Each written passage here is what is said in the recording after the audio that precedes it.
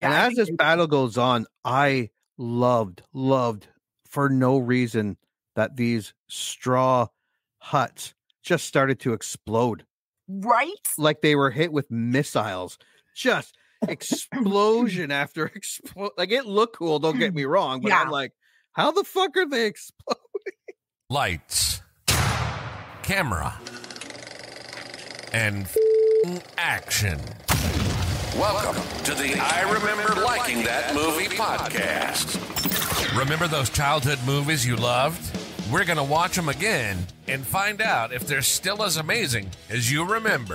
Let's get ready to join Anna and Jimmy as they go back and watch those movies you remember being oh so awesomely good. Horror movies that scared.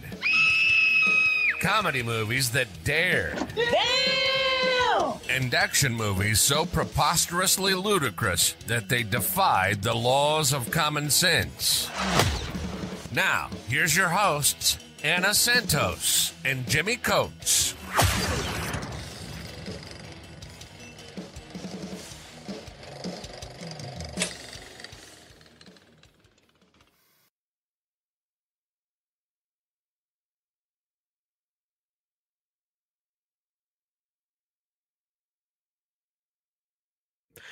Okay, welcome to the I Remember Like That Movie podcast.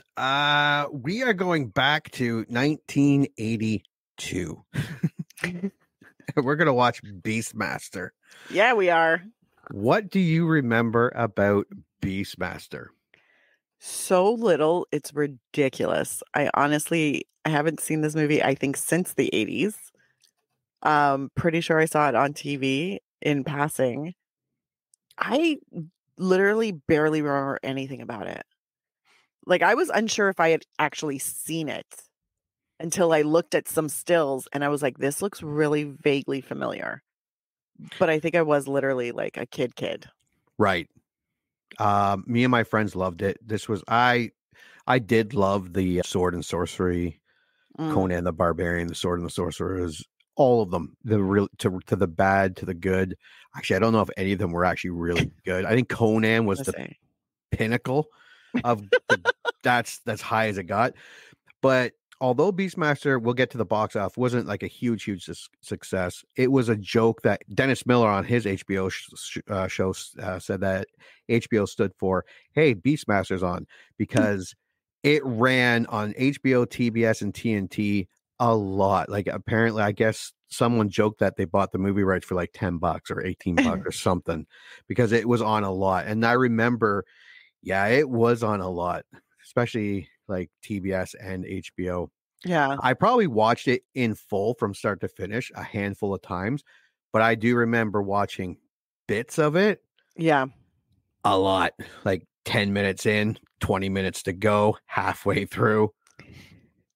All right. So let's start with the box office for Beastmaster. Yes. It was released August 20th, 1982. It had a budget of $9 million. That's not bad for 1982. That's pretty high for 1982. There was a great write-up on it where they said it was not a bad budget and none of it was spent on clothing. They are so scantily dressed. There were a lot of loincloths, if I'm remembering correctly. Yeah. It opened at fourth place behind E.T., Friday the 13th 3D, number 3, and An Officer and a Gentleman. It had a weekend of 2.955 million, so almost 3 million, and a total of 14 million. That's impressive. Did okay. Yeah. And it was on TV a lot. I remember me and my friends rented it when it was at the store. Yeah, so I'm sure it did okay. I believe it did. It did fine. All right, let's go to the tail of the tape. Beastmaster, 1982, is an adventure fantasy. It is rated PG. Oh, there's no boobies in a PG movie. Oh no! What shall ever you do? I don't know. And Tanya, I think it's Tanya Roberts, is it? Who's the mom from that 70s show? Donna Pinciotti. Midge Pinciotti. I had such Tanya a crush Roberts on was her. in this one. Yeah, she was in like Sheena. Yeah, she was Donna's mom. She was Donna's mom. She was in Sheena. She was a Bond girl. And it comes in an hour and 54 minutes. That's a lot of movie. It's a lot of movie. Taglines. Oh, jeez. Seeing this, if people are, we'll get to this when we're at the poster part. I feel like buying a van and having this put on the side of it. Oh my God, you want to be that guy? Oh, now I do. I don't care. My kids might. They'll care. When I pick them up at school. The epic adventure of a new kind of hero. I don't even think that's even grammarly correct. The epic adventure of a new kind of hero. Yeah. Well, it's not. Yeah, but it's terrible. Oh, is that? Oh, no. Born with the courage of an eagle, the strength of a black tiger, and the power of a god. These are terrible. Those are the only two. This is such an indication of what's to come. Yeah. Synopsis. Dar, that's his name, Dar, Marc Singer, an ancient warrior with the ability to communicate telepathically with animal allies, sets out to stop the crazed plans of an evil high priest named Max with 2 A's, and save his buddies, friends. Says friends, but it's like, and save his buddies. This sounds like a fucking 12-year-old's on the spot story in a creative writing class. God, it's so accurate. And here's the poster. They're born with the courage of an eagle, the strength of a black tiger, and the power of a god. For those listening, that's up top. It has a ring with an eye on it, an eagle in the background, Gar, Marc Singer, holding a sword. That, I guess, is Tanya Roberts. Typical, very scantily clad. Yeah. And then a black tiger. They're all sitting on a rock. Oh, that would look great on a van. And then underneath, the epic adventure of a new kind of hero. It's very of its time. It is. It is very of its time. And I mean, chances are after this movie came out, this probably was on the side of a van. Yeah. Roaming around town, playing some hair bands. Because, It's weird because these movies were never huge in the box office, but I remember there were a lot of them, like on video. Yeah. Because in the 80s, there were a lot of these swords and sorceries and dragons. And I also feel like in the 80s, a lot of studios and even producers, there was more money available to them to produce stuff. So they were just doing a lot. There was a lot more output. And it was popular. Obviously, there was a popularity to it. Dungeons and Dragons was really huge in the 80s. Was it not? It was. Yeah. Yes. All right. Well, let us go to Rotten Tomatoes. 14 critics reviews. It's at 50%. 7 liked it. 7 did not. 25,000 audience reviews comes in at 54%. So a little more liked it than did not like it. Honestly, that's higher than I thought it would be, to be perfectly honest. Yeah, when I first saw it, I thought it was going to be a lot lower. Yeah, I saw those numbers and I was like, wow, that's pretty high. I think Beastmaster is on the higher end of these sword and sorcery movies. That's not saying it's a great movie, but I know there's a lot of them out there and there's a lot of them not that good. I like that. It's on the high end. They're probably good, but not for what they wanted. Like they're just bad good. All right, so let's start with the fresh. You may start. I am ready. All right. An okay time killer when I was 11 years old. Chuck O'Leary, Fantastica Daily, original score 3 out of 5. The Beastmaster is a film shot through with love for the genre. James Evans, Starburst, original score 8 out of 10. That was nice, James. This film has ferrets up to here. Action cinema is so often coy about the portrayal of ferrets on the big screen, but the Beastmaster breaks taboos, never panning coyly away when ferrets are introduced, instead focusing in granular detail. Eddie Harrison, filmauthority.com, original score 3 out of 5. As soon as I started going into Beastmaster, I'm like, right, the ferrets. Now I remember the ferrets. And they're awesome. Didn't the ferrets act like a spy for him? Yeah, he would hold them up, I remember, and talk to them or make like clicking noises, and then they'd run off and go steal something for him or look at something for him. Look, I remembered something. Yeah. This film has ferrets up to here. What the Beastmaster lacks in luster and expense, it more than makes up for it in sheer guilty pleasure enjoyment. Scott Weinberg, Apollo Guide, original score 74%. Okay. All right, here come the rotten. You may start. A kid-friendly version of Arnold Schwarzenegger's grown-up guilty pleasure, which really sort of misses the point. Rob Vo, Mania.com, original score C. Extra goofy, but basic cable couldn't survive without it. Rod Thomas, Capital Times, original score 1 out of 5. Dang, Rob. Yeah, this is all about when the original reviews came out in 1982. Okay. So go ahead. I'm ready. According to Variety, the film opened to mixed reviews. Gene Siskel of the Chicago Tribune gave it 2 stars out of 4 and wrote that it isn't bad as much as it's overlong. After one of the film's major bad guys has been bumped off, the film inexplicably goes on for another 20 minutes. In this sort of brainless adventure film, one climax is enough. Vincent Canby of the New York Times thought the film was neither better nor worse than Conan the Barbarian, and looks both big and cheap. Variety wrote, when the Beastmaster begins, it is very hard to tell what it is all about. An hour later, it is very hard to care what it is all about. Another hour later, it is very hard to remember what it was all about. Kevin Thomas of the Los Angeles Times called it a veritable comic book adventure come alive that succeeds on its own merits. Tom Milne of the Monthly Film Bulletin found the film marginally livelier than Conan the Barbarian, but criticized the very basic acting of the appalling post-syncing, the sets which resort to disconcertingly? Yeah, ramshackle models, and direction of supreme stodginess, which predictably uses helicopter shots to illustrate the Eagle's spying missions. When all it sees as a rule is the hero prancing on hilltops in self-conscious martial arts poses. It's a little harsh. They didn't have drones back then. Well, the fact that they use helicopters. I mean, I'm sure once we see it, we'll be like... They're probably like, yeah, helicopter shot. Yeah, helicopter. That's horrible. I mean, especially if you see like the shadow of like the helicopter and the blades going, that'd be awesome. All right, IMDb. There were a couple really good ones, so there are some honorable mentions in this one. Okay. All right. So out of 25,000 user ratings, it comes at 6.2. So a little bit higher than... That's not bad. Yeah. You may start. Thank you. Best of its genre, I think. 10 out of 10, Doc Allen.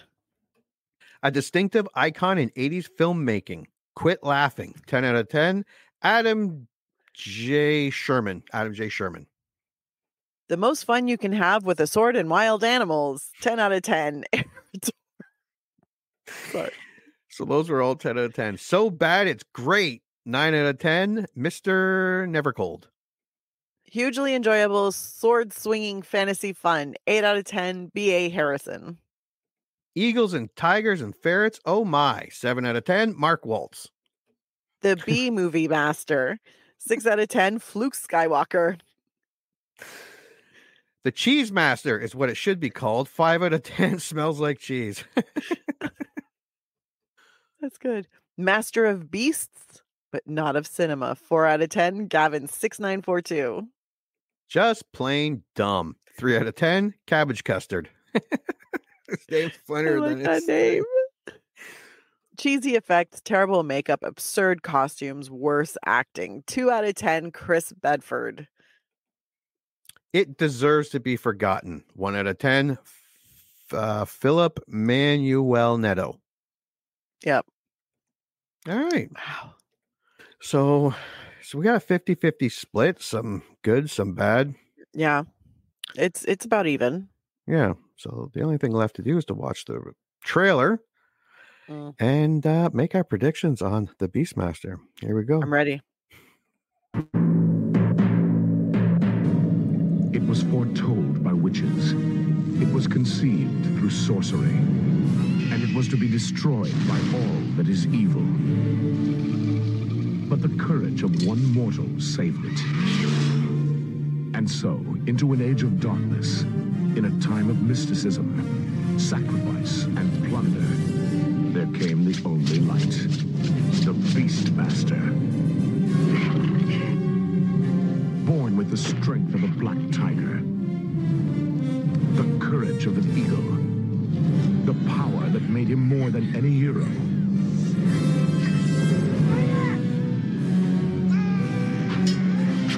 More than any lover. He was lord and master over all beasts. He was the Beastmaster.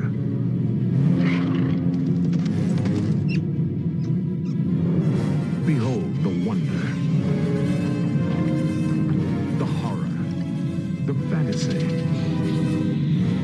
the challenge of the one warrior they called the Beastmaster. Marc Singer is Dar, Tanya Roberts is Carrie, Rip Torn is Mayak, John Amos is Seth. Together they take us on a fascinating journey back into unexplored times.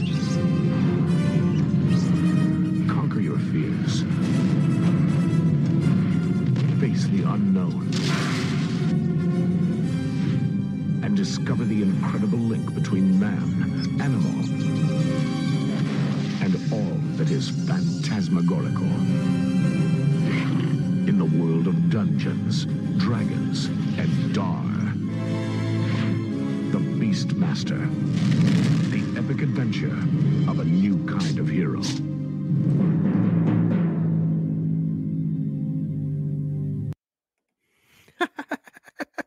That looks awesome. That hair.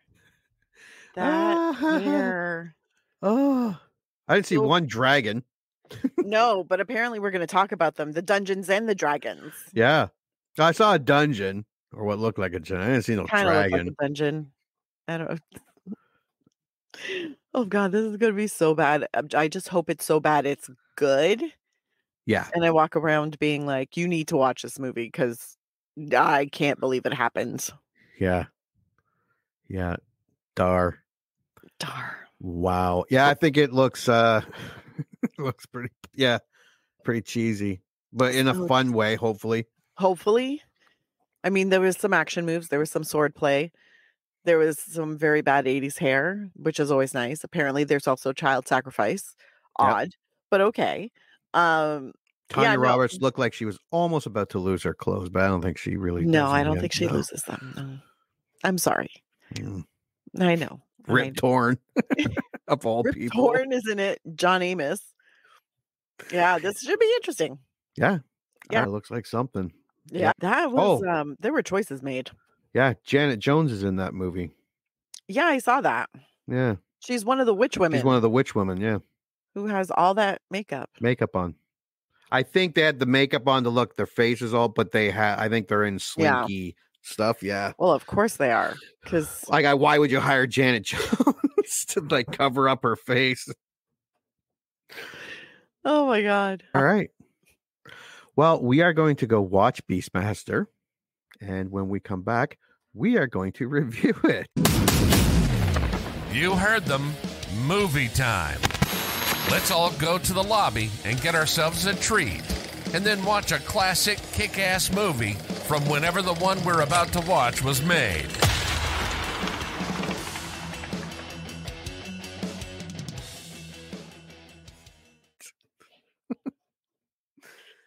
All right. Holy shit. Wasn't that something, kids? Eagles and tigers and ferrets. Indeed. Did you watch 1982's The Beastmaster? Oh boy, did I ever. Your initial thoughts? This is one of the shittiest movies I've ever seen in my life. Yeah. It was so bad, but not so bad it was good. So you're thinking that it's up there with Steel Dawn? Yeah, not as bad as Steel Dawn, but pretty darn close. Pretty darn close. What are your thoughts? Tell me your thoughts. Well, I made a crack at the synopsis that it was written by a 12-year-old, like writing his fantasy story. This was shot like a 12-year-old. And that 12-year-old was like, I don't care about continuity. I don't care about dialogue or effects. We need to see titties. And we need a hero swinging his sword on top of a mountain or rock formation like all the time. He did that so many times. For no reason. He needs to sporadically appear on a mountain swinging a sword. Okay, one of my thoughts, because I was like, why does this seem so familiar? Why does this seem... And then I realized, I'm like, this movie is playing like an elementary school production of this movie. Yeah. Just exactly that. And I can tell you right now, John Amos was the only one that I was like, why are you acting like this is a real movie? You're the only one. Yeah, because this movie is bad. I argue, is it bad like Steel Dawn?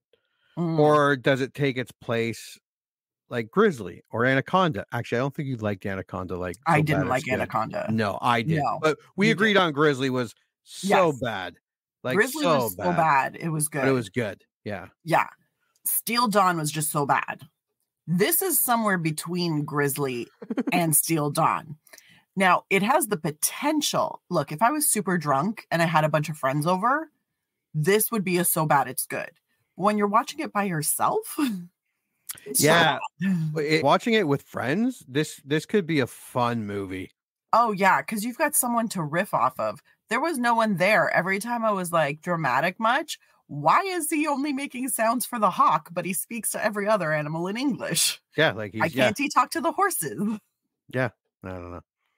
All right, well, let's go through this land of mythology and bad dialogue where there were dungeons, but the trailer lied. There were no dragons. None whatsoever. But I did forgive it because I really thought there was no boobies. And there were. I was surprised by the boobies. Not just Tanya Roberts in one of the best scenes in the movie, but other boobies too. Tons of men boobies.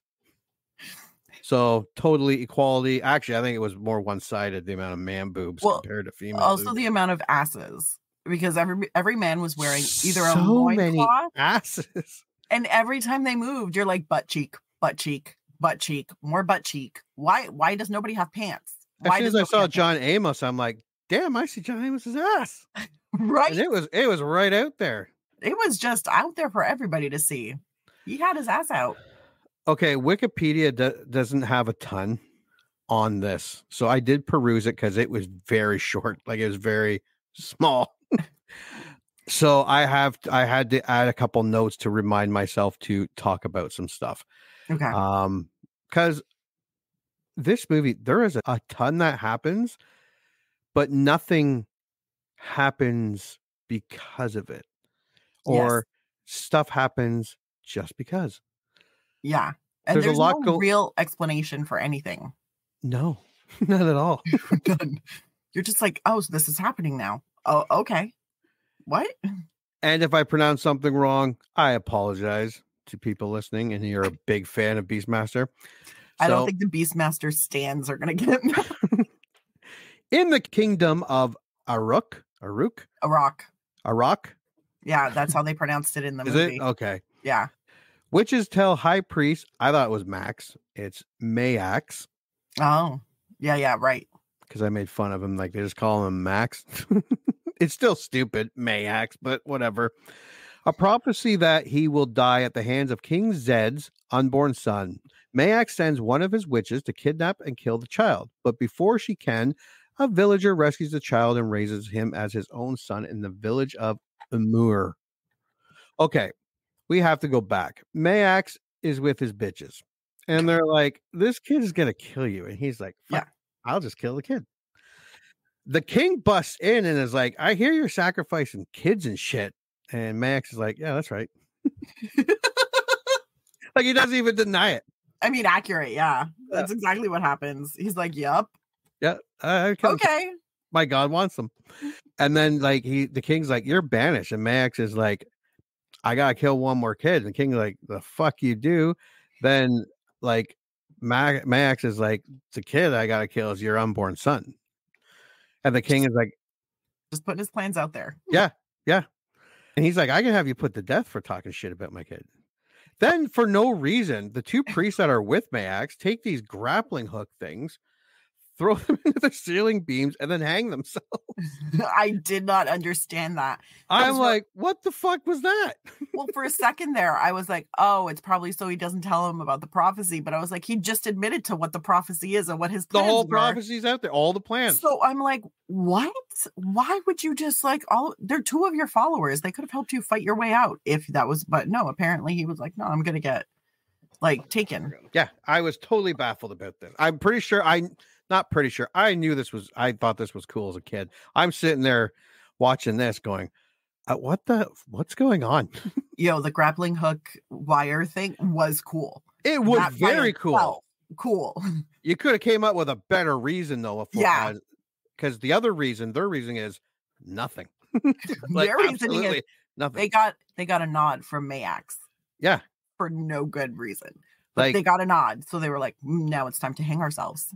Even if the king was like, I got to know your plans. And Max was like, fuck you. And he's like, well, we'll get it from your priests. And the priests were like, whoosh, and then hung them. That would make sense. That would make sense. Oh, yeah. Also, can we address the elephant in the room? Who the fuck decided to make Rip Torn's nose look like that? You noticed it too? Like it was something's wrong with his face. It was probably Rip Torn. Like he was a loony bastard. But well, yes. Like he read this look like I'm a cartoon villain. I need a nose like Gargamel from the Smurfs. Well, no offense to Rip Torn. His nose isn't small. As is. Yeah. Like unaugmented, his nose is not a teeny tiny, like cute little button nose. So I was like, I don't understand because nothing else about his face was different. No. It was just the nose. So I was like, Rip Torn, your nose is already not small. It did not need to be made bigger. Why was that the choice? Like, why was that? We need him to look like a villain. Let's make his nose bigger. Yeah. It feels a little anti-Semitic. And I'm not saying that was the intent from the director or the filmmakers, or the producers, or even Rip Torn himself. I'm just saying it feels hinky. So the king arrests Mayax, but let's the three nightmare looking witches go. Like he lets them go. Yeah. Right. Smart, because that's what you want. You want three witches with smoking hot bods. Smoking hot bodies. Jacked up faces. Yeah. Just running around. And Mayax looks at them and winks so openly and blatantly. Like the guard is like, I think that motherfucker is up to some shenanigans. Like the king is like, he's banished. That's enough. We're good. He's like, it's okay. We're going to take him out of here. It's cool. It's cool. So, of course, the sexy witch, who is horribly disfigured or whatever they are, shows up, cracks open some of that rave glow sticks and pours it on the queen's neck and then on the king's neck. And okay, but can we throw in here? She walks into the king and queen's bedroom with a fucking farm animal. Yeah, I have that. She walks in with a cow. And I'm like, and nobody fucking clued in. This woman, disfigured face, smoking hot bod, half dressed, just walking through the castle with a cow. And nobody fucking clocked that. Are you kidding? Why is that witch walking around here with a cow? Right? Yeah. No. And I'll bet, having watched this movie in its entirety and it's being 1982, both those actors got some sort of rash from that liquid. Oh, 100%. It was probably radioactive. They were scratching and had a very horrible rash afterwards. So later, I'm sure they were wondering why they got like throat cancer. Yeah. So the witch transfers the baby from the queen to the cow. Not a bad effect, actually. No, the effect was pretty decent for 1982. I was like, I'm not mad at that. No. The reasoning behind transfer, I'm like, why didn't you just cut the baby out? Like, they're helpless. They can't do anything. They can't do anything. They can't move. She's gonna die.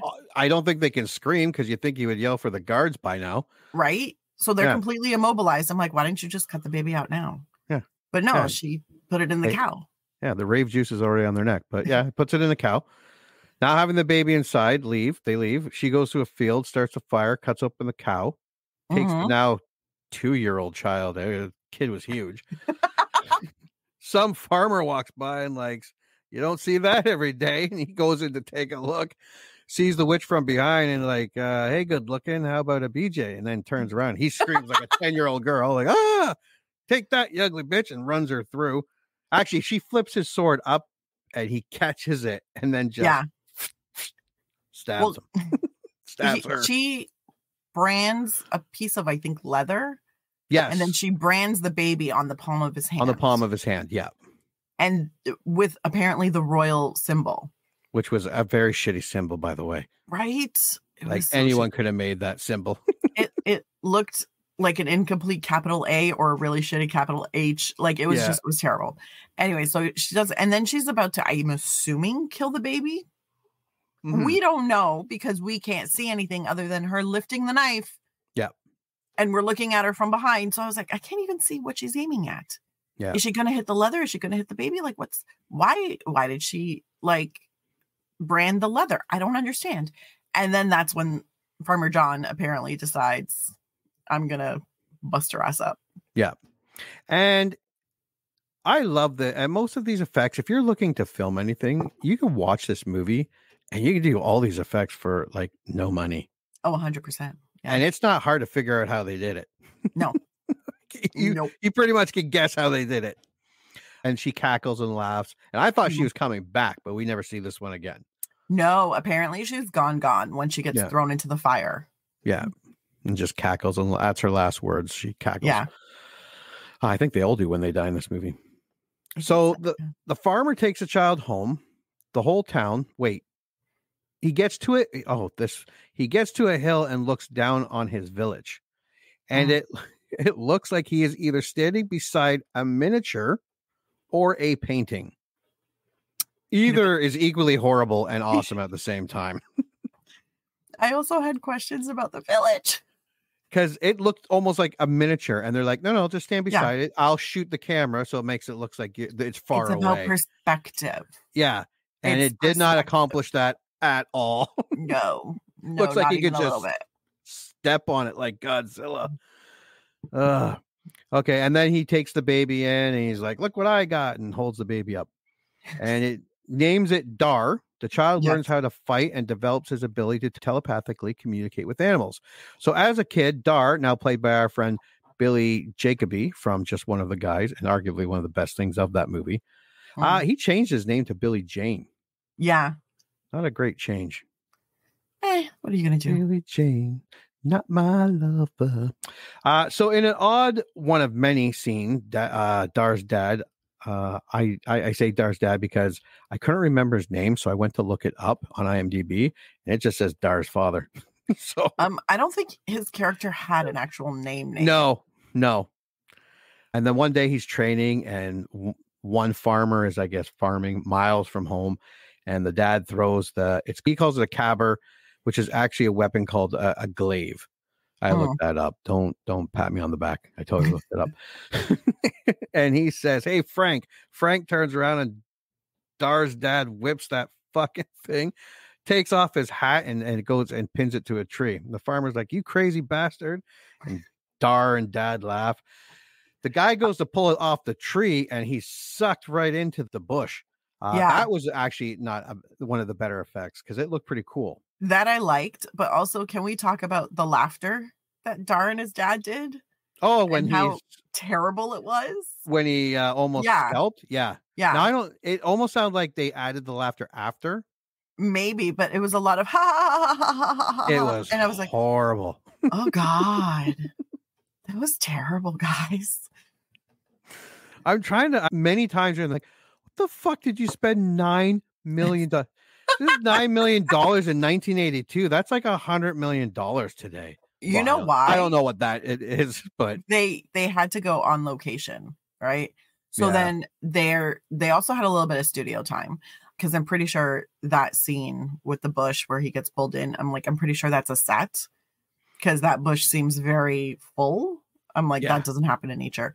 But a lot of it takes place out in like the desert or out in plains. Yes. So I was like, y'all went somewhere kind of, and you had to put up everybody in the crew and the cast, everybody. So that's probably where half the money went. Yeah, feed and like for room and board for the cast and crew. Because there's no way it went to effects. There is no way it went to a story editor. There is no way it went to an editor.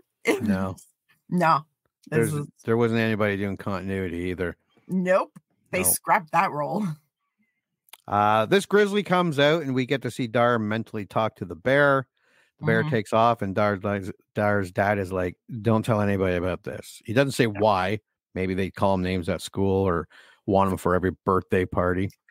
But the dialogue, and a lot of the times the dialogue went like when the next morning when Dar goes out to farm and he pauses and dad is like, Dar, and they pause and then they wave. And then Dar's like, Dad, and they pause. And then Dar laughs and waves. And his dad didn't say anything funny. No. Dad didn't say shit. And I'm like, who the fuck wrote this? I was waiting for words. Also, because there's a time jump between this is your gift, don't tell anyone about it. And then all of a sudden, Dar's an adult. Yeah. And apparently going out to the farm to like farm stuff. Farm dirt by the looks of it. And no shit, right? I was like, guys, nothing there. This is just bad, hoeing the dirt. Yeah, pretty much. So when they had that conversation, I was like, is that all you're going to give me? This does not tell me that they have a super close relationship. This does not tell me that they love each other. This does not tell me that they hate each other. I don't know anything other than they can say bye. Yeah. Yeah. Like, that's it. They didn't even say the word bye. It was just like, Dar, father, done. Everybody walks away. And everyone walks away. Years later, a fully grown Dar witnesses people being slaughtered by is it the Huns? Huns? Juns? I always thought it started with a Juns? The Jun horde. Yeah, okay. A fanatic barbarian allied with Mayaks. Okay, so yeah, he goes farming. This is one of the great battle scenes of the movie. From the amazing smoke or dust coming in from the north, signifying the horde is riding towards the village. I don't know if that was animation or what that was, but realism would it not be in its description. No. To the extras, who it didn't matter if they were being sexually assaulted or massacred during this battle scene. Some of them looked like they were having a great time. Not being massacred or sexually assaulted. Let me clear that up. They look like they had no experience in movies and they were having a blast. Knowing that those they were in not a actors. movie. Those were not actors who do extra work. No. In between gigs. Like those were people who were like, oh, like they put up a sign at a community center and they were like, come be massacred. And everybody was like, okay, sounds like a good time. Cool. One thing I had a problem with this entire fight scene, everybody was doing lots of stabby and cutting, and that's fine. But every sword was clean. Yeah, clean. And there was no blood anywhere. None. People's shirts stayed intact. There were no cuts. I was like, what? Guys, give me something. Like just which a little begs bit the of blood. question, the fuck did your $9 million go? Not to makeup. Well, actually, no. They spent all the money for makeup on the three witches. Yeah. And Rip Torn's nose. That's it. Yeah, because when the horde first gets there, I love like all the old men just picking up their swords and their backhoes and I love the old men were just as scantily dressed as the women, maybe even more so. They were old. They didn't give a fuck. There are no pants. There are no pants. No, I don't think anyone wore pants in this movie. Probably not. Actually, maybe the horde does. And as this, maybe the horde does actually. Yes. Yeah, and as this battle goes on, I loved for no reason that these straw huts just started to explode. Right? Like they were hit with missiles. Just explosion after explosion. Like it looked cool, don't get me wrong, but I'm like, how the fuck are they exploding? Also, because all of these huts were on stilts, they look so fake. First thought, I'm like, because in the beginning, when Dar's about to go farming, he slides down a rope. From it almost looks like it's about to fall over. Yeah, and I was like, why? Is there not a ladder or stairs? Yeah. Okay, because there weren't. Like it was just, I was like, do you climb the rope to get home? What do the old people do? After a hard day's work. Right? And then on top of that, they're on such high stilts. I was like, is there flooding? Like, why? Yeah. Not like 10 feet. These are literally like 30 feet in the air, 40 feet in the air. It was high. I was like, what? So then everything goes on fire. I was like, okay, fire makes sense. Yeah. It's all made of wood. Cool. Then all of a sudden the fire starts raging. And I was like, I don't think they have that many flammables. Then everything starts exploding. Just exploding. And I was like, okay, they don't have like a gas stove. No. They don't have gas lines. I highly doubt they have gunpowder just sitting around in vast quantities in each. I was like, what the fuck is exploding? But now we know where the $9 million went. Yeah. He's like, I'm going to fucking explode some shit. And they're like, this is like set in like mythical times. I don't care. Mm-hmm. Yeah. But I was sitting there with a smile on my face saying to nobody, like, how the fuck are these things exploding? I loved explosions look good. Yeah. I loved Dar's dog trying to pull him. And like, it was so obvious he was being pulled by someone or something. Yeah. And then the dog got an arrow to the gut. Didn't stop him. Me. No, but I said, I was like, if that motherfucking dog dies, we got problems. Like, I'm gonna fight you. Well, he does die, but he drags Dar like 10 miles away. Like that dog really got him out of there. Yeah. He worked hard. Yeah. Dar, the only survivor of the attack, journeys to Iraq to avenge his people. First, Dar collected all his village people, and put them in a pile. The last was his dog. That was not a dummy dog. They either killed that dog or drugged it. Actually, they drugged it. If there was a couple scenes where you see the dog's chest just heaving, breathing. Yeah. In time, Dar is joined by a golden eagle he named Sharak, a pair of thieving ferrets he names Kodo and Podo, and a black tiger he names Ru. Sure. Ru. First, those two little ferrets steal his pouch. A long chase ensues. Dar falls into quicksand. And then talks to the ferrets, and they chew through a branch that falls down to help him get out. Dar gets out, ferret goes in. Yeah. And as the ferret goes fully into the quicksand, I'm sitting there wondering, like, how many ferrets did they go through during the shoot? This is not the last time I have this question about the ferrets. No, the ferrets get into everything. Yeah. And yeah, I'm guessing that, yeah, there are more than one did not make it out of this movie. Probably. Then he's in the desert on top of a giant rock with a log, swinging around in what I can only say is a transition from Village Boy to Beastmaster. Sure. I was like, why is he swinging the log? I had no idea. I'm so confused. He has a sword. Why is he swinging the log? Yeah, it wasn't like he didn't have the sword yet. Right? He had a sword. He takes his father's sword. So I was like, dude. And then he starts walking, keeps walking, manages to go up a mountain / hill rock formation, whatever you want to call it, and then just starts swinging a log. But later he's on top of another rock swinging his sword.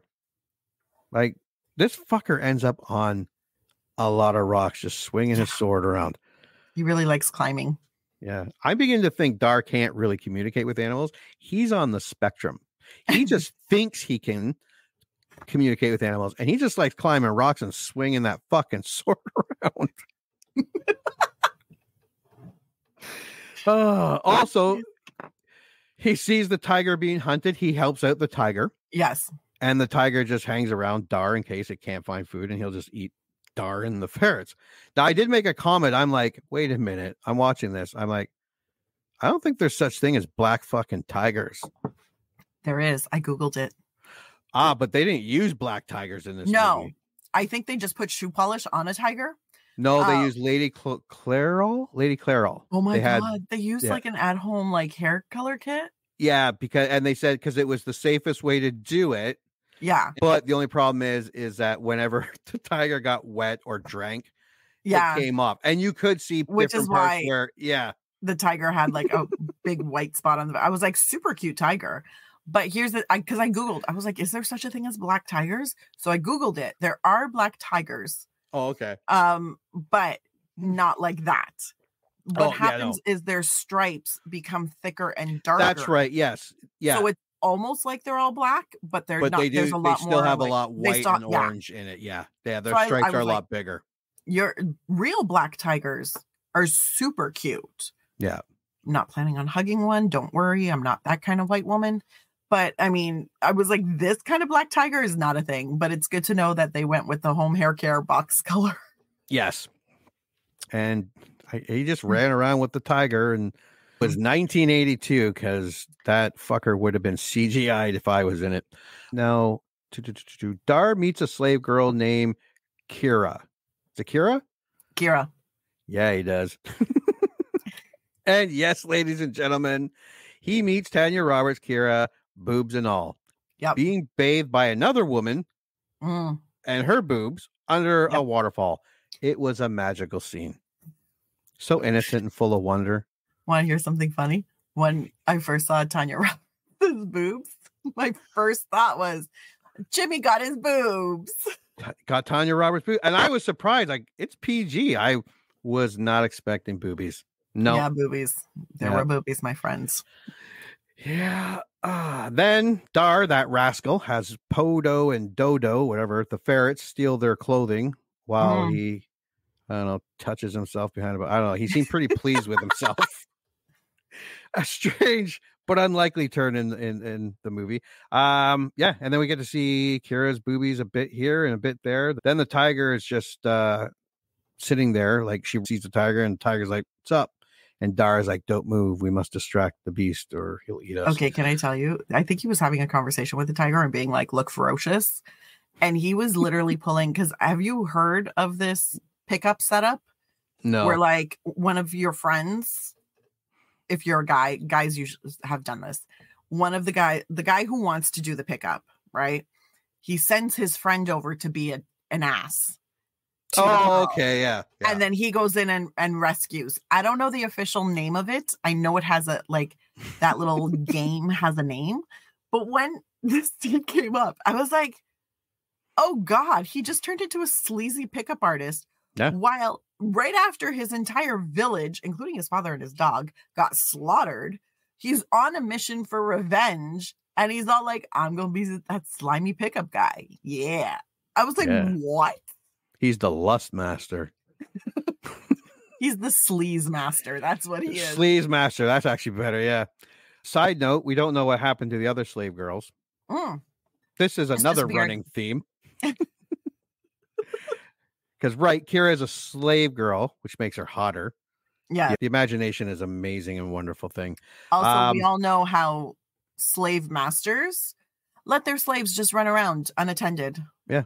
And just waterfalls in the middle of nowhere. Waterfalls and go for a little swim in the middle of the day, you know. Yeah. Of course, because slaves have so much freedom. Because Dar is like, hey, come with me. And she's like, I can't. If I don't go back, they're going to kill my family. Yeah. And he's like, yeah, it don't matter. I'll be your family. She says something like, I'm a slave girl. And when the half moon hits and the stars, I don't know. It was really stupid. I just look at her heaving bosoms. So this is how Wikipedia handles this encounter. Dar meets slave girl Kira before getting himself lost and ended up surrounded by eerie half-bird, half-human race. So can we talk about that? Well, yeah, we're right. So before that, Dar goes to the city where we watch old Gargamel throwing fucking children into a pit. Right. As sacrifices. And if you're listening to this going, really? Yeah, he tosses a couple of them in the fire. Literally tosses. Yeah. One he lets slide down and she kind of stops herself. So he grabs a stick and starts fucking poking her. Like, get in there, you little bastard. Like it's a clogged toilet. But Dar calls his eagle, who swoops down and grabs the child and flies off with it. And let me tell you, it looks as good as an eagle grabbing a 10-year-old kid from a temple fire and flying off in the distance in 1982 on a set with no real concept of special effects as it sounds. It was horrible. I tell you, when they did that cutaway shot to the eagle with the kid flying in the sky, I was like, who did that? Please tell me they were fired. Because if someone said, yes, that looks great, I'm like, you didn't even have to show that. Yeah. You could have just shown, you know, like the eagle claws, maybe a close-up of the kid, throw some sky in the back, sure. Yeah. But I was like, why? You can't see anything. It literally looks like the eagle is, or the hawk is holding a flag. That's what it looks like. So Dar shows up at the house of the family who had their kid grabbed by an eagle and returns the kid. The father is grateful and says he's indebted to him for life. Anything you need, I'm there for you. What's mine is yours. And then continues to complain every time Dar asks him for help. Then Dar asks about Kira, the slave girl. The guy explains the sacrificing of the children, the horde, the king trapped in the temple. And Dharma's like, yeah. What about the slave girl? Like, he has no interest in anything else. So this guy is like, they'll be leaving and traveling to a mountain pass and then to a river. Just so you know, listeners, this is the most blatant way this movie manipulates the story just to have an action set come about. Like, there's no once you get past this next scene, these next couple of scenes, there's no reason for these slave girls to be going anywhere. Correct. Like, they're supposed to be sacrificed at the fucking temple. I don't know if they're just going on a little vacation or a little stroll. Who knows? Because nobody told us. No. Okay, so back to Wikipedia. As the Birdmen worship eagles, they spare Dar when he summons Sharak and gives him an amulet. I remember the scene being so cool as a kid. Dar sees the cauldron and it checks it out. And it's full of human body parts. The guy is up in a tree, hanging from a tree in a little cage. Dar lets him out. And then he runs into one of these hawkmen and it just oozes that stuff on the ground and opens up and lets the ball. The set piece here looked really good. Like the cauldron, the cage hanging from the tree. I don't get that. There's such inconsistency of quality in this movie. There is, but this one felt like a set. You know what I mean? Like, absolutely. It felt like a theater set. Yeah. And I wasn't necessarily mad at that. However, what I was mad at was the Hawkmen. Yeah. I said the cauldron and the cage and the tree, and that looked all cool. I didn't say anything about the Hawkmen. No, that's a whole, but I was like, this feels very much, oh God, is it Hamlet that has the three witches? I think so. Yeah, I think so too. Or was it Macbeth? Oh, it might be Macbeth. You see how long it's been since I fucking read Shakespeare? I should get on that. Anyways, it felt like three witches were going to show up and boil in trouble. God, somebody tell me if I got that right. Macbeth. Thank you. I was like, Hamlet, or it's somebody who's a king. But anyways, yeah, it felt like that. I was expecting Shakespearean things to happen. They did not happen. No. The hawk people happened. Yeah. The giant, we look kind of like bats, but without any sort of nostrils or mouths or really ears or anything other than eyes. That looks superhuman. Oh, you could tell they were masked. Like, it was. Yeah. So it was, I was like, what? And then he wraps the guy, basically dissolves the guy in his wings. I was like, also super weird. And then I couldn't decide because from some shots, these birdmen look like they're 10 feet tall. And from some of them, they look average height. So I was like, which one is it? Yeah. Are they scary tall or not so much? And that is a question that will persist for the eons because we still don't know. No, I'll admit that they looked a lot cooler when I was 10. Because when you go on a close up, like, it's so, like, even the horde had black makeup around their eyes to kind of blend in with their black masks. Yeah, these guys did not. No, it was just straight like, here's human eyes, and I was like, that's jarring. And Dar calls his eagle, who squawks at them, and they give him an amulet, which does come in handy later. Yes, this is probably the only thing that resembled continuity in this entire movie.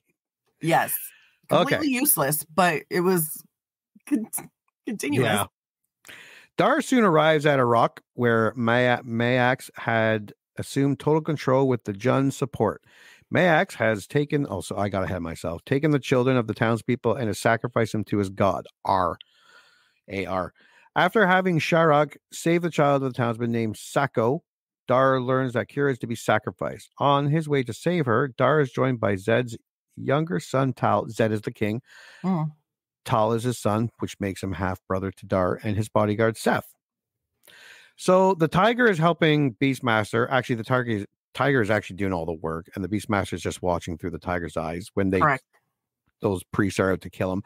Seth and Tal help the tiger, who gets trapped and just about shot with an arrow. Seth really just pushes him into the pit with the tiger, and the tiger does the rest. Then they help Beastmaster get the tiger out. Then they sit around and talk, and Tal plays with the ferrets, and Beastmaster shows them all the shit they stole, including the ring with the one the priest had that opens up, revealing the eye.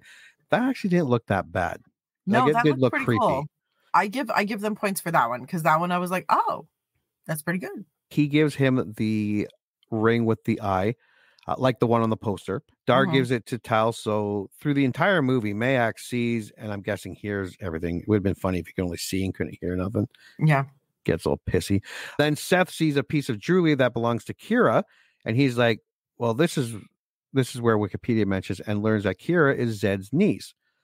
So that's right, listeners. That would make Kira Dar's first cousin. Spoiler alert, Dar don't give a fuck. And let's be honest, I wouldn't either. It's okay, Kira don't care neither. No.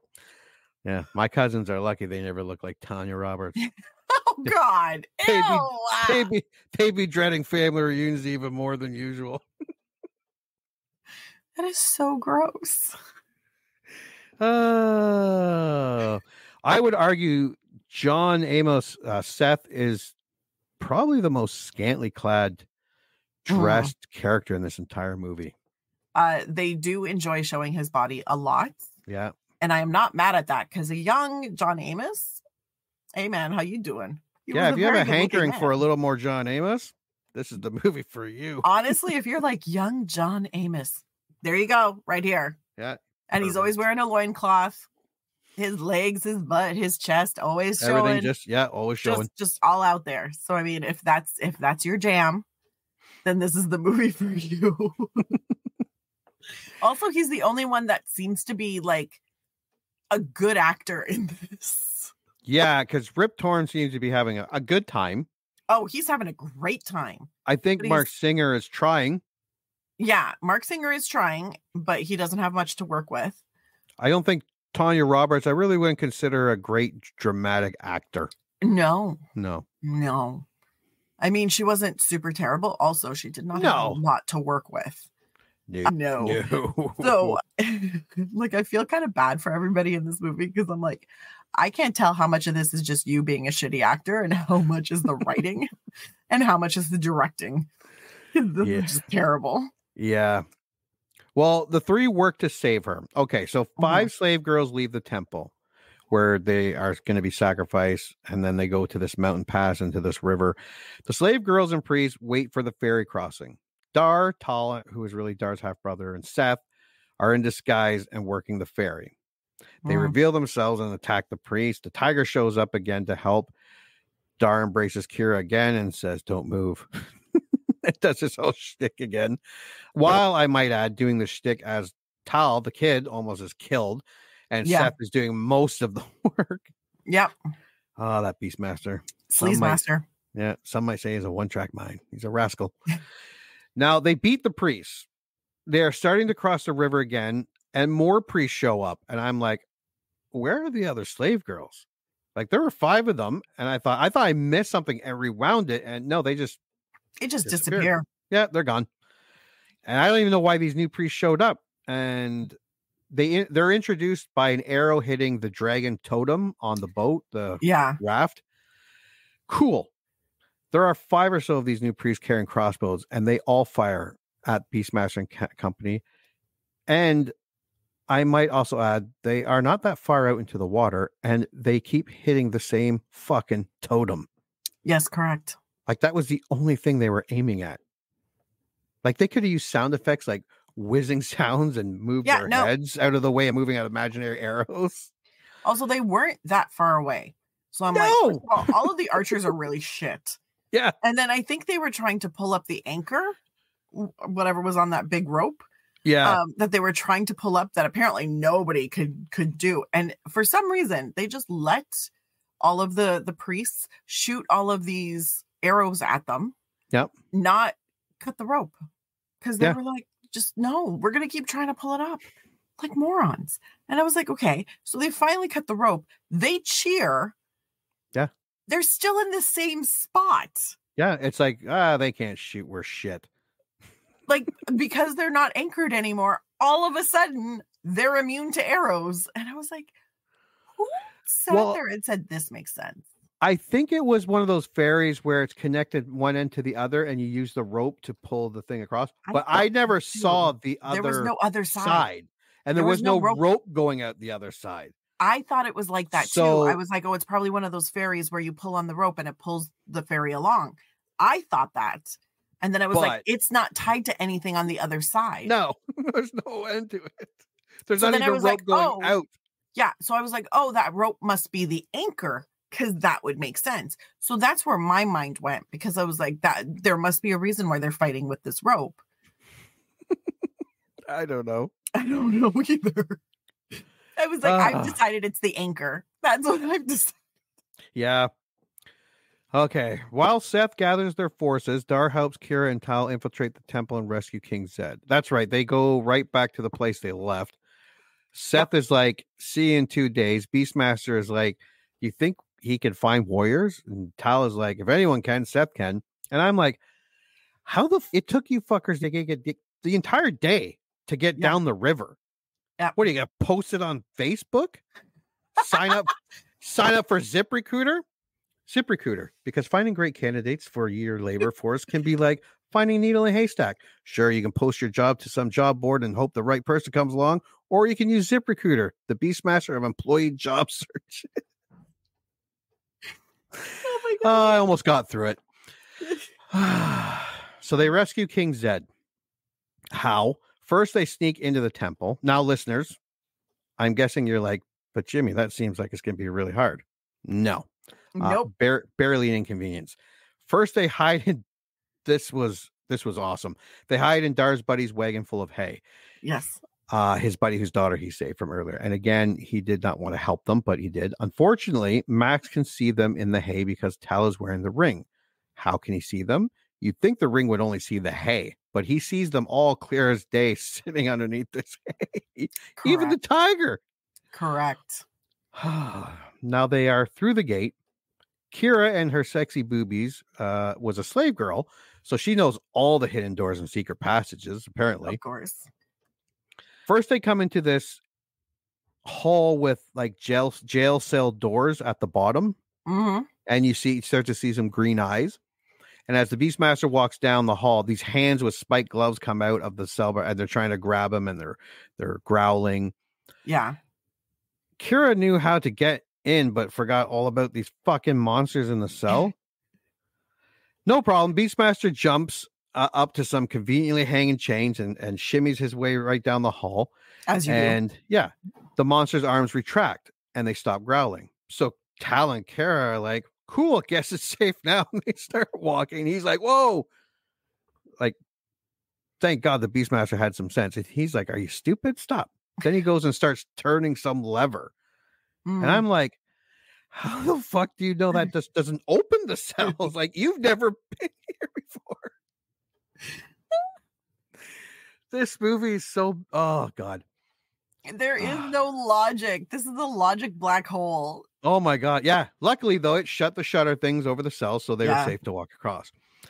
They come to a hole in the floor and they see some priests below and are like, we need those keys to use to get the king out. So we use Frodo and Samwise Gamgee, the ferrets here, to steal them.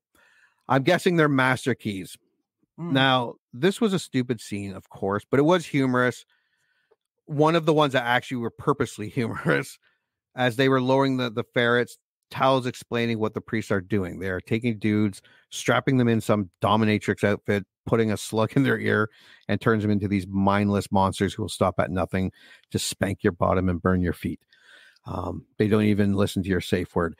But as the priest is putting the slug injector down, he turns and comes face to face with the ferrets. And he just screams, and the ferrets kind of squeal.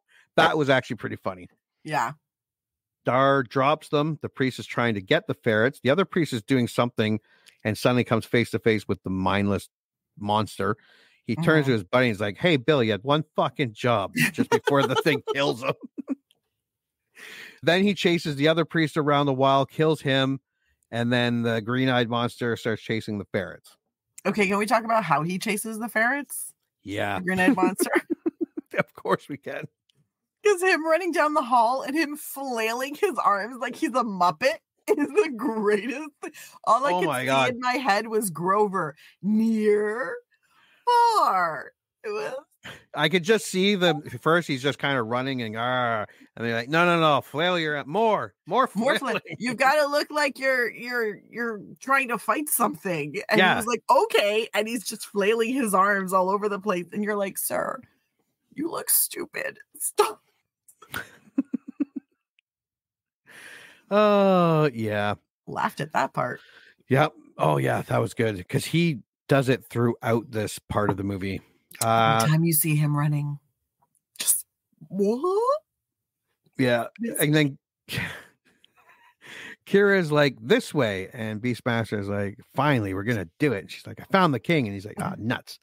They do find the king. I'm trying to remember because so much goes on and nothing really happens. But they find the king in a cell. And Dar's like, we need those keys. And Kira's like, it's unlocked.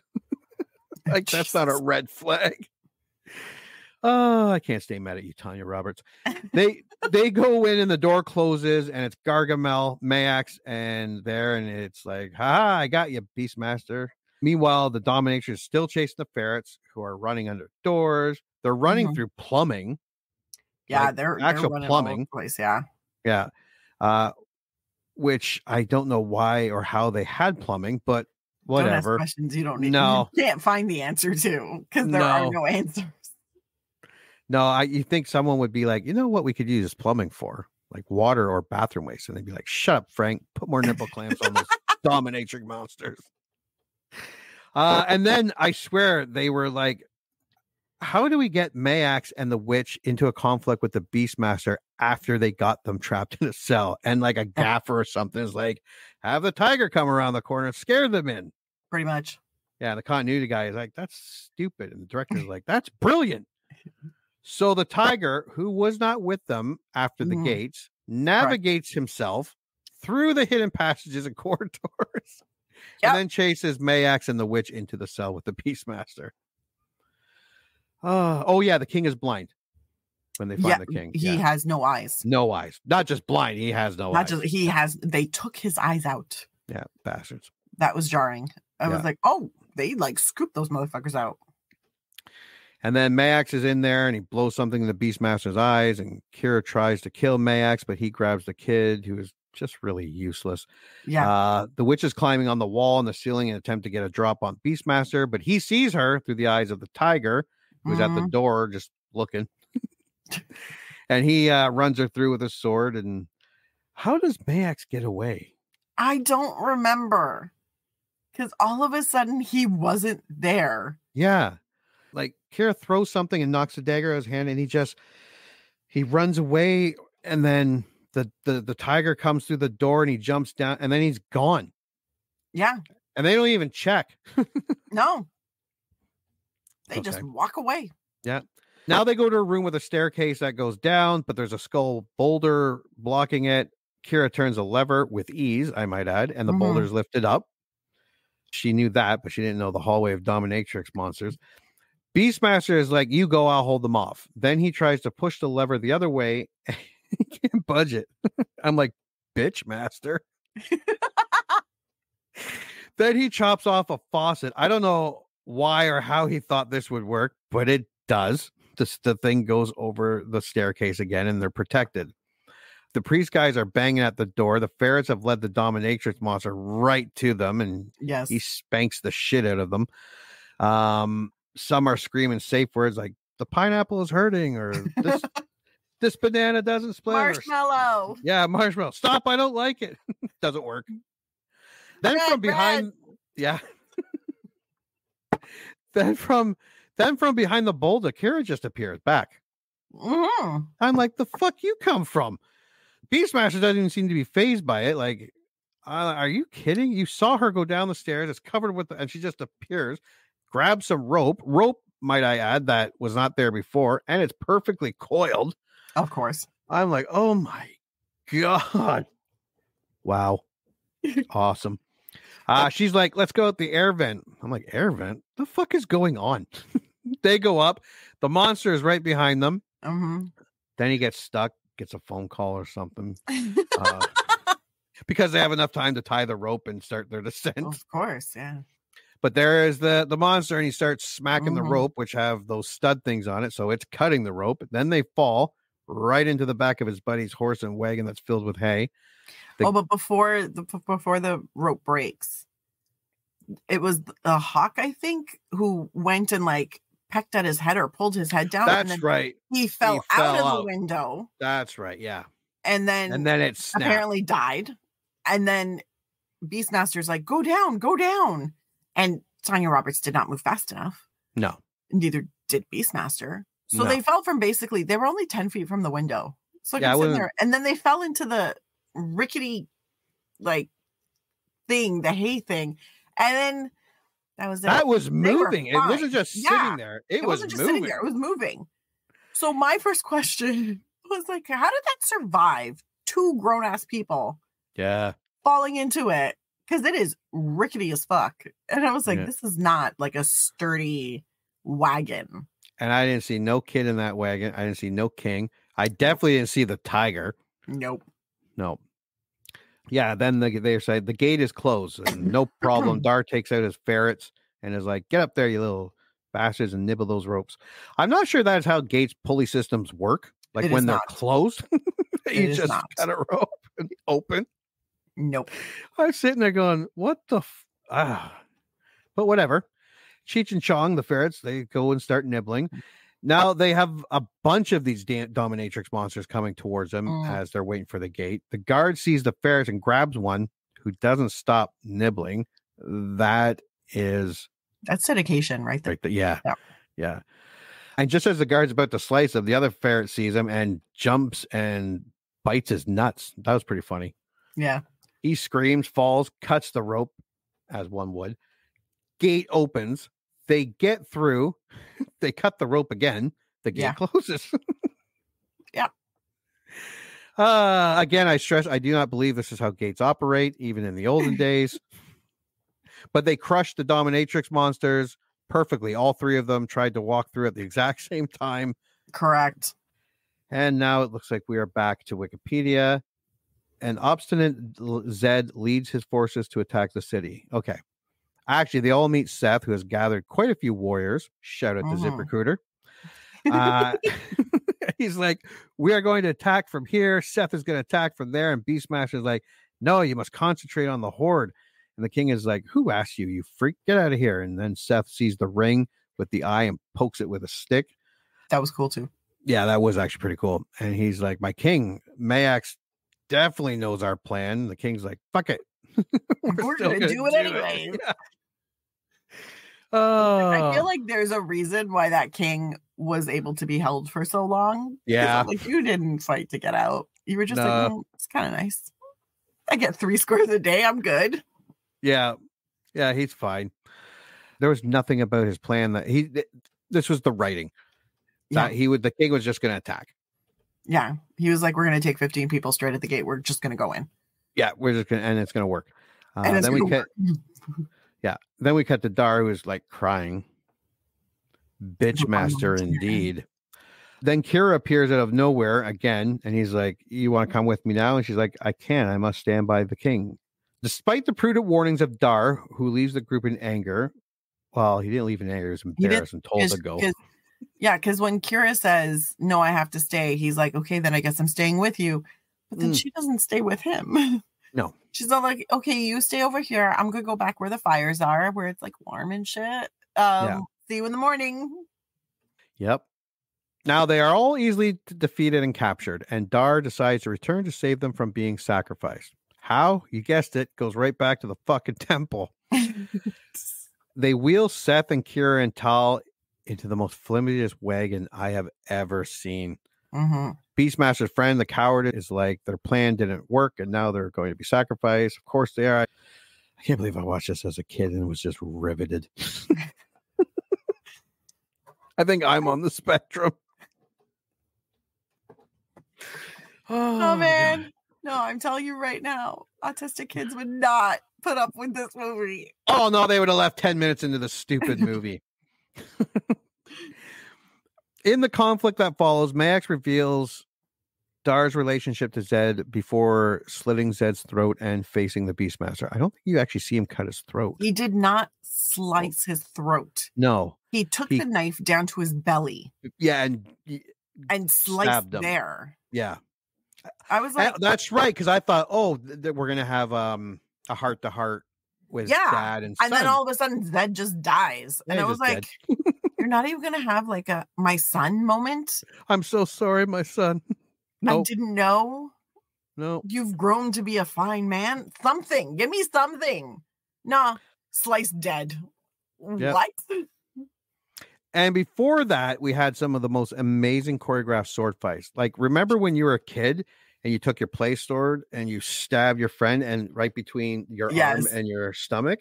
Yeah, like that. It was very Errol Flynn. Like, so it felt like 1930s fighting action movie. And I was like, sir, there was like flipping over people's backs. Slowly. And you slowly, I was like, I like how everybody just waits and they're like, oh, you want to, okay, cool. Okay, now I'm supposed to parry and thrust. Fantastic. Let's do that. Oh, yeah, that was awesome.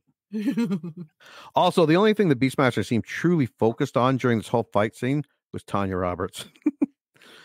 If he rode into the temple, grabbed Kira, and rode away into the sunset, not freeing or helping anyone else, I would not have been surprised. Honestly, I was like, why are you so like boobmatized? I'm like, don't get me wrong, beautiful woman. But the whole reason he set out was to get revenge. Yeah. And then he's all like, oh, but that changed very quickly. How you doing? I mean, we could just leave this all behind and me and you can go somewhere quiet, you know? Because he was willing to drop the revenge thing if she just ran off. 100%. Yeah. Yeah. I'm like, dude. He was all like, I don't need to avenge my father or my entire village. It's fine. Yeah, my dog. My dog. Yeah. John Wick avenged his dog with gusto, and he did not get distracted. No, not once. Beastmaster, failing in life.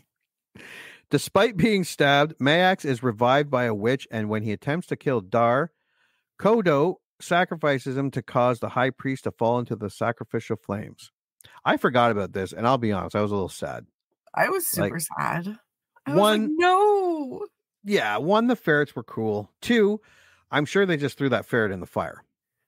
Yeah. Like, you think they put a fire suit on a ferret? No, they probably paid another $1 and got another ferret. Well, no, they probably had him had Rip Torn fall. And protect the ferret from fire? Yeah. I don't think he fell into the fire. They probably, because you don't see him actually going into the fire. You see him going into the pit, and then you just see fire. You don't actually see what's in the fire. Because I was looking, because I was waiting for that ferret to crawl out, and he never did. No, life's tough. Ferrets die. Be an adult. I was mad about that, though. Ferrets were my favorite part of this entire fucking movie. And I was like, you're going to kill a ferret? First you kill the dog, and now you're killing the ferret? Jesus. Yeah, they killed the ferret. I forgot all about it, and I'm like, fuck, they killed the ferret. Now, did they kill the last witch? Yes. Yes, okay. And right by the barrel up on top of the thing. Okay, right. Yeah. And then she poofs, and the coat falls. Right. The victory is short-lived as the Jun Horde approaches Arak. Arriving by nightfall to face the trap Dar and the people set for them, just putting sand over the moat. Tal is wounded as Dar succeeds in burning most of the Juns alive, while defeating their chieftain before the birdmen arrive, consume those remaining. Yes, the amulet. He gives it to the bird and it caws and flies away. The Horde arriving at the gate was very impressive. Not the wooden sticks they were holding, but the whole line of horses and men were pretty cool. But we need to rewind a little bit, because when they're at the temple after they've, killed Mayax and RAP Ferret, and Beastmaster grabs the ferret and walks halfway down. Did they say, because I'm trying to remember, but I'm like, I can't remember anybody saying anything. Like, what are we going to do about the Horde, or what are we going to do about the June, whatever? Did anybody say that? Yeah. Or did Yes. Yes, they said one guy, they're like, we have to fight. And everyone was like, yeah. And then you had one guy, probably me, we got to run. Yeah. And then someone says, do we fight or flee? And then they look at Tal. Tal looks at Beastmaster. Beastmaster's like, we fight. But nobody actually mentions who they're going to fight. Right. Or flee from. So I was like, who are we fighting? Yeah, but you saw that dust cloud coming in the distance. Everything is speculation in this movie. It's all in your own imagination. It's like a your own adventure. Yeah. This ending wasn't totally bad. Like the fight with the main Horde guy wasn't that bad, actually. What was stupid was once the Horde rode their horses into the moat and the tar, it was as if they forgot they were going to set it on fire, because the one guy looked like, oh shit, that was my job. And he grabs like a flame and starts running, and they just shoot him with a bow and arrow.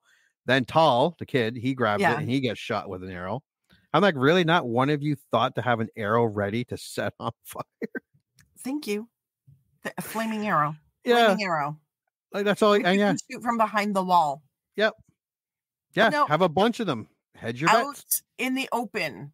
No. Yeah. Also, the guy who was working the gate out in the just standing there.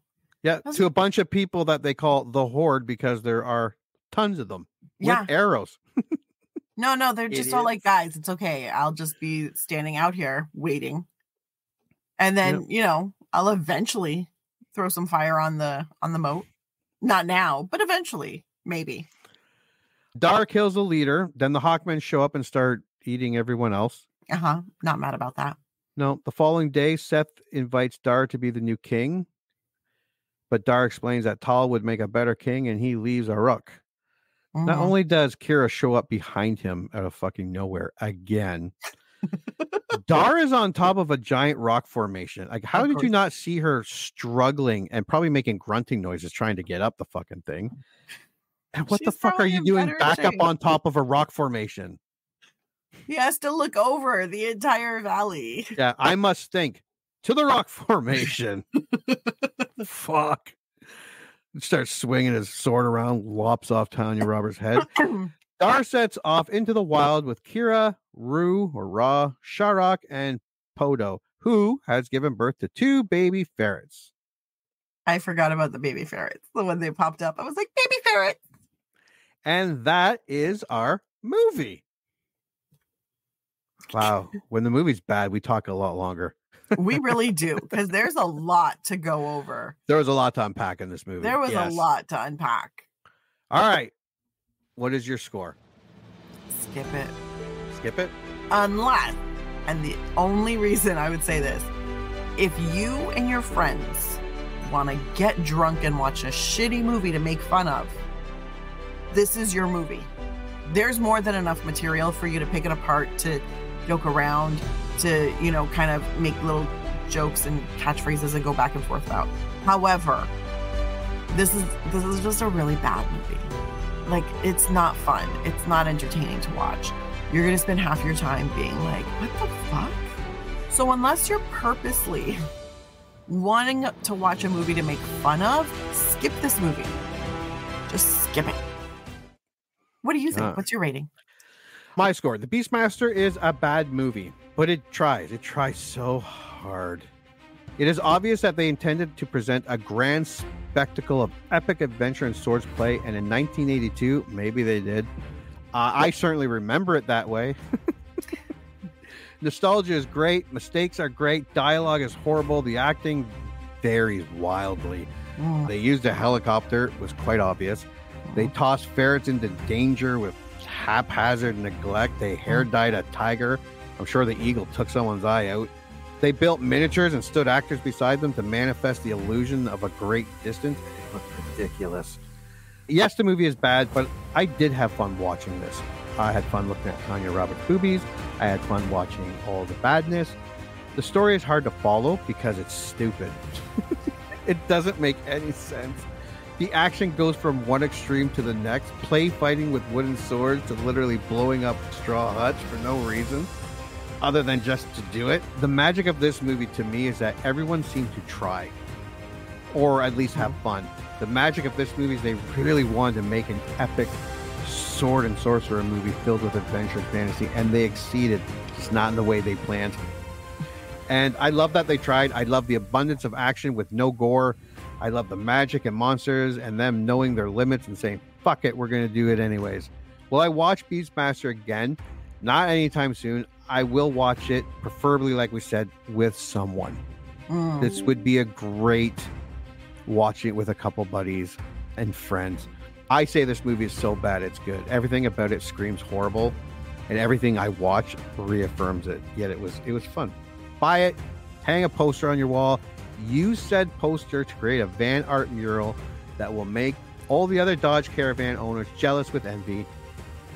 If we had a budget, I would have done that. Of course. We have a Dodge Caravan for all the kids. I would have done it just for this podcast. Oh, yeah. Your poor children. Your poor children. That would be awesome. See, right. I think if this movie didn't have as many villains and had just chosen, like if it just had one villain and it rode through with that, I'd be like, cool. Yeah. Down. I can deal with it. Like it would have been a much, much better. Also, if the Beastmaster never became the Sleaze Master, I'd be way more into this movie, but there was just too much for me. So it doesn't make you want to see part 2? No, not even a little bit. Although I did watch the TV show. I thought that was cheesy goodness. I don't remember it now. I might have just watched it because of like the lead actor was hot, but yeah, he was a daytime soap opera actor, wasn't he? Yeah. And Australian. Yeah. Very attractive man. All right. So that was the Beastmaster. And until the next movie we remember liking. Congratulations. You just had one of your childhood movie memories vindicated. Or they just eviscerated it. I don't know.